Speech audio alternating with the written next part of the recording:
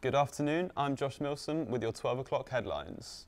Theresa May is preparing to set out a series of proposals against the Russian state. It comes after a midnight deadline passed for the Kremlin to explain why former Russian spy was poisoned by a nerve agent. Sergei Skripal and his daughter Yulia are critically ill in hospital following the attack in Salisbury last week.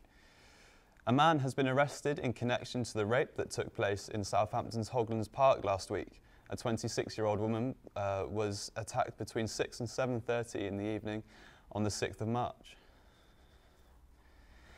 FA Cup action this weekend as Southampton face Wigan in the quarter-finals. This comes only days after Saints sacked manager Mauricio Pellegrino, with talks of current struggling Stoke City manager Mark Hughes linked with the job. St Mary's will also be welcoming rock legends the Rolling Stones. The band added Southampton to their 2018 No Filter tour and will take to the stage on the 29th of May. Tickets go on sale tomorrow at 9 AM. If you don't know what to do with your dog when you head to the cinema, then the Harbour Lights Picture House is offering a solution. It's allowing pet owners to bring their animals along to a screening of the Isle of Dogs on Sunday the 25th of March. Now that's all from me. Join us for another update at 2.